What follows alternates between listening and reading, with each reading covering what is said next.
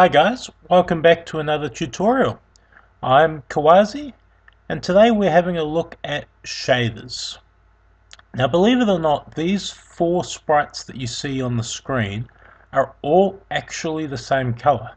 They're all built off the same green crab sprite. That's just a simple 4-frame animation. What I've done is I've used a shader to pick out those four colors and recolor the sprite. Before we go too much further, I just want to make a shout out to the artist Sunith that helped produce these. We were actually doing it as part of the Melbourne Game Jam. And I've got a link to her portfolio and some of the other cool work that she's done down in the description section below. So go check that out, then come back and we'll show you how we made this shader. So first we're going to set up a scene. We've got a simple animated sprite here and we've got a camera. Nothing too fancy there.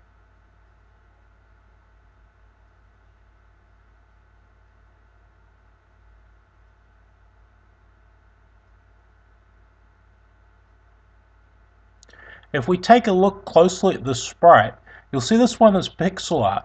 So it's made up of 4 distinct colors. So there's a transparent background, there's the light green of the shell, there's a couple of darker greens under there, and then there's it's very dark green, almost black of the eyes.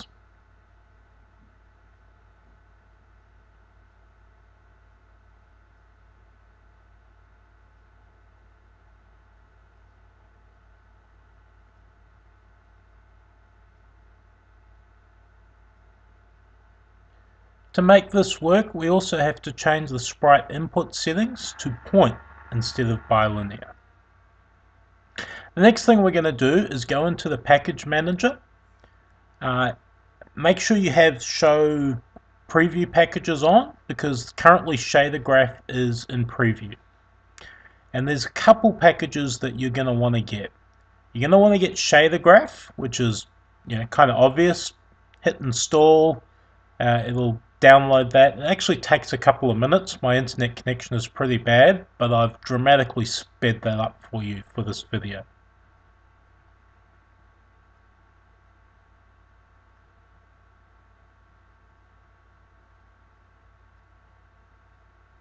The other package you're going to want to get is this one here called the Render Pipelines Lightweight.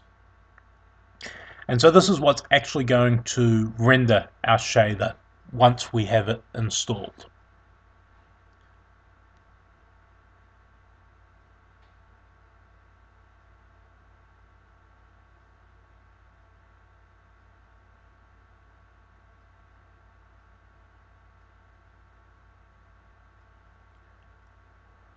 We then want to go ahead and create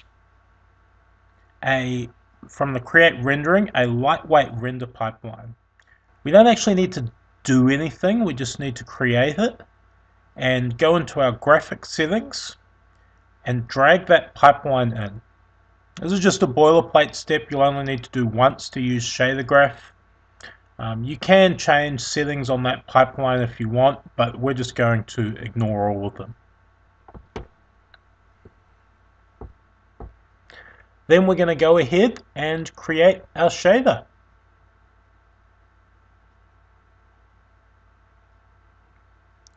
These 3 here are all the different types of graph we want. In this case, we're going to go with an unlit graph. PBR is really useful if you're going with 3D, but for a 2D, unlit graph is probably what you want. We'll give that a name, and then we'll double click to edit it.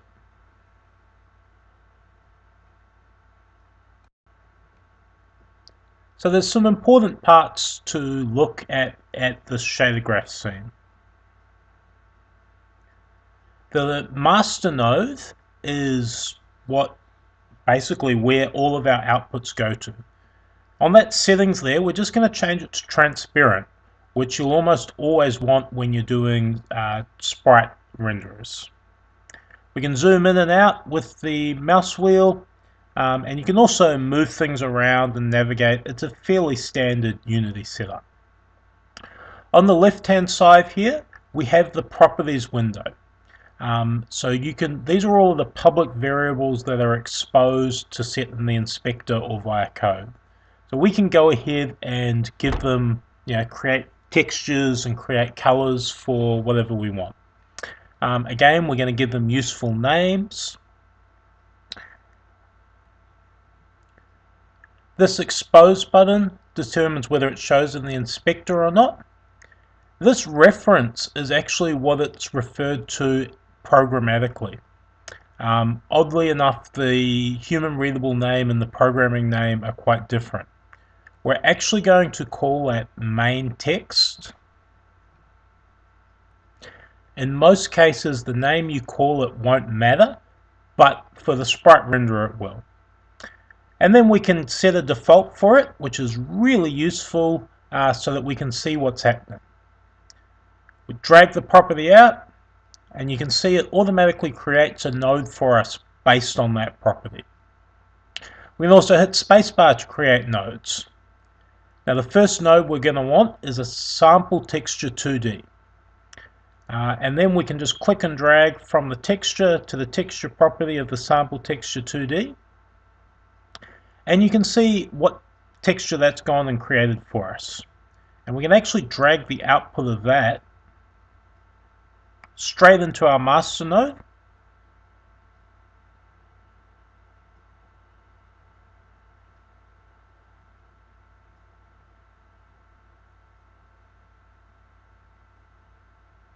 Like so. And you'll see there we've gone ahead and made a shader. If we went into Unity now, that'll work. If we drag the alpha across, that will take transparency, and we have a working shader. It's not very sophisticated at the moment, but it does work. If we go back to Unity, we can create a new material that will use that shader. We'll give it a useful name. We'll call that blue crab. And then we use this drop down menu at the top here to choose our particular shader graph. And you can see there's that material there. It's got our default sprite that we put in already. We can go click our crab in the scene, and we can drag our material across to the sprite renderer.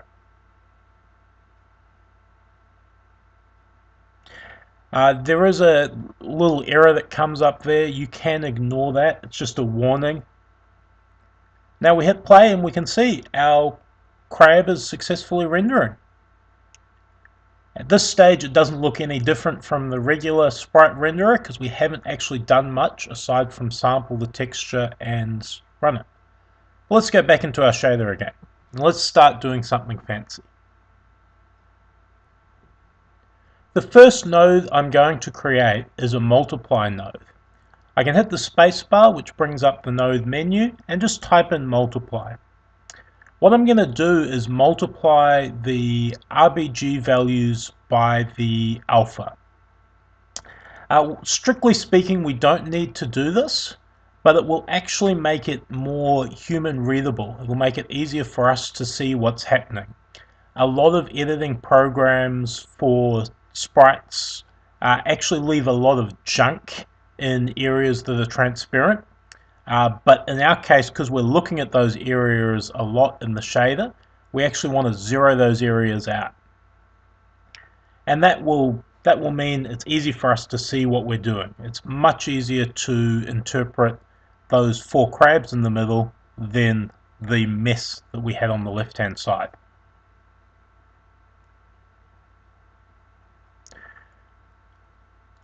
Do some rearranging. One thing you do with Shadergraph is there's a lot of moving around and dragging things around. The next node we're going to use is a split node. We don't really need this, but it'll make it more human readable. The rest of our work is just going to be done on the green channel, because that's the channel we're going to be converting. The next node we're going to use is step. Step's pretty cool. It has a in and an edge value.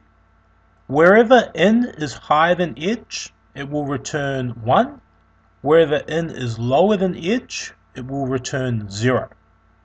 So if we use the right edge values, we can basically cut out individual sections or individual colors.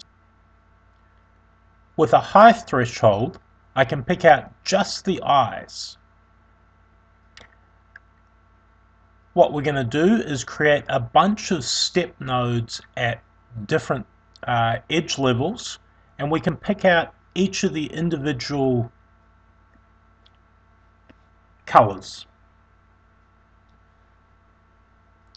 So again, we'll take that same value out of the split, and now we'll lower the threshold value slightly. And you can see with a lower threshold value, I've now got the eyes and the outer shell. We'll do the same thing, lowering the edge value again. And now we get the eyes and the shell and that undershell. Then by the time we get to our last step, we're getting all of the colors except the transparent areas.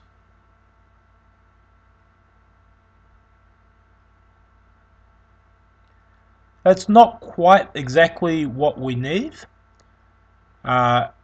because you'll see that each of the areas has all of the colors from the previous step.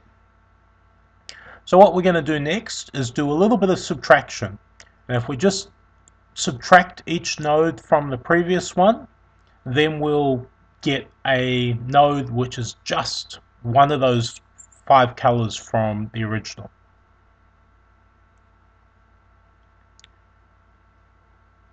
So again, just hit the space bar, type in subtract, or you can go play around with nodes and choose them.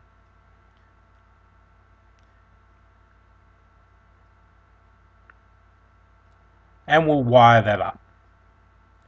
One thing that I really love about Shadergraph is that you can see exactly what you're getting as you're going. So you can look there and we can see that layer, and we can go, is that what we wanted? Is it what we expected? With the old code-based shaders, you basically had to write the whole thing and then click play and hope you didn't have any errors and stuff. This is just so much easier. It's also neat, once you're done with a node, you can click this little button and shrink it down so that you don't need it anymore. So we have all of our colors isolated. However, they are currently just pure white, which is not particularly useful to us. So the next thing we've got to do is go ahead and color them. Shaders are kind of cool in that their math is all in the 0 to 1 region, which means that we can do some cool things. So if you multiply any numbers in the 0 to 1 region, you stay in the 0 to 1 region. So we're going to use multiplication to add those colors in. But first we'll go ahead and make some properties for the color. So our eyes will be pretty white. We'll make another color. What did we say this was going to be? We said it was going to be blue. So we'll just go ahead and make it blue. And we'll make this a dark blue. Somewhere about there. I'm not too worried about the names or the references for these because I don't intend to change it by code. But if you did want to change it by code, you could give them proper references or proper names for the inspector. Also, I highly recommend letting your artists actually pick the colors. They can do this via the inspector. These default colors we're giving it are just ones so that we can see the difference when we're programming.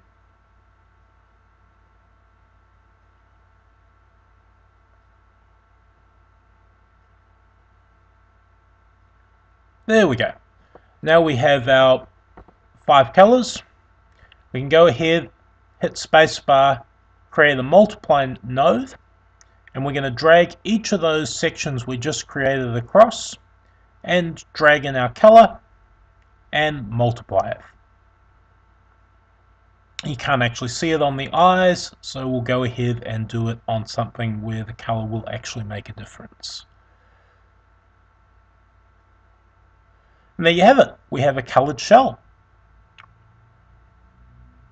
And we do the same thing with each of the other colors. You can use Control D to duplicate a node. It's kind of a handy trick if you've already got the node you want. Because there is a lot in shaders, there is a lot of sort of repeated patterns.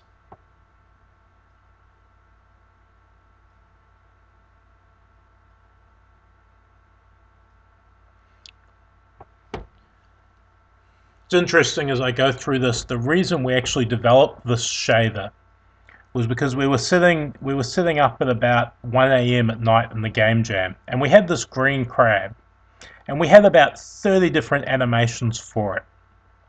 And our producer came to us and said, you know what, I really think we should make a pink crab. And my artist kind of looked at me and she said, yeah, Sunid, she said, I've got 30 animations, it's going to take me forever. And she's like, I just know that as soon as I've done the print crab, she's going to ask for a blue crab and an orange crab and a yellow crab, and she's going to want all these crab colors. And this was about 1 o'clock in the morning. I said, look, let's see what we can do with a shader. And that's why we made this. So now that we've got all of those colors, the last step is simply to add them together. You guessed it, there is an add node. And we can feed the results of the first add node into the second add node, and so on, and which sort of creates a cascade. So each add node adds another set of colors to it. And this way, so in the first nodes with the step, we deconstructed our image, and now with add, we're putting all of the colors back on the same layer.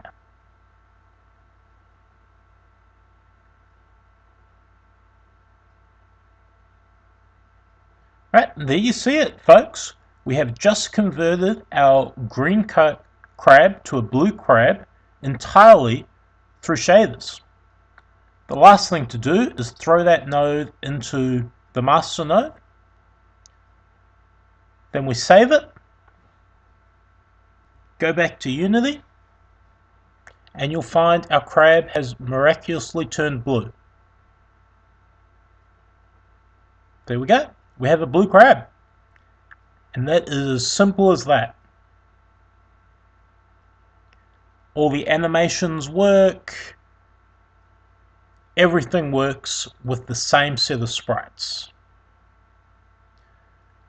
Now, when that producer came to us and said, you know what, I want different colors crabs, all the artist has to do is create a new material. We can literally duplicate the last one. We'll call it pink crab. We'll make a yellow crab.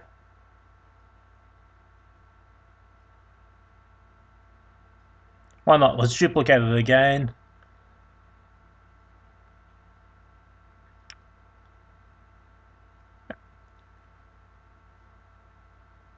Drag our new material in. So each crab now has a different material. Should probably drag those crabs apart so you can see them.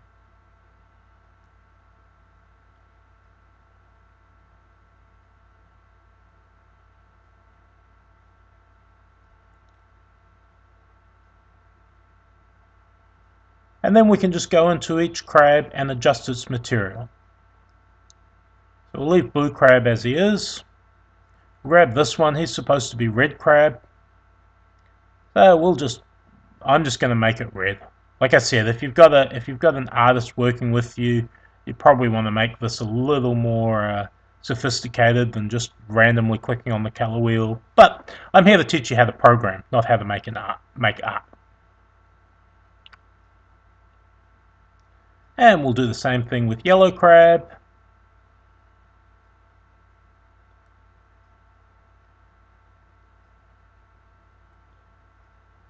Just sort of play around with the colors till it looks about right.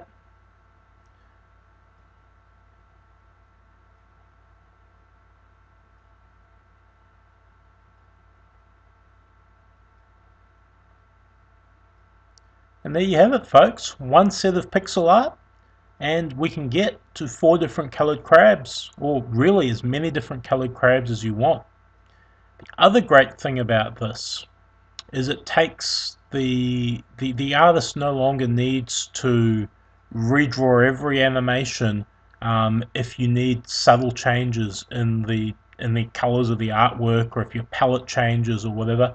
You can just work with the same animations and tweak the colors via the materials,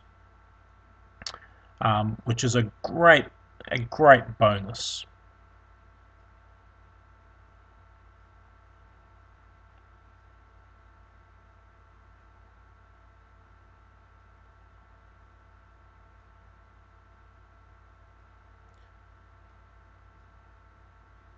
Yeah, so let's say, someone comes along and says, you know what, we want that pink crab to have blue eyes.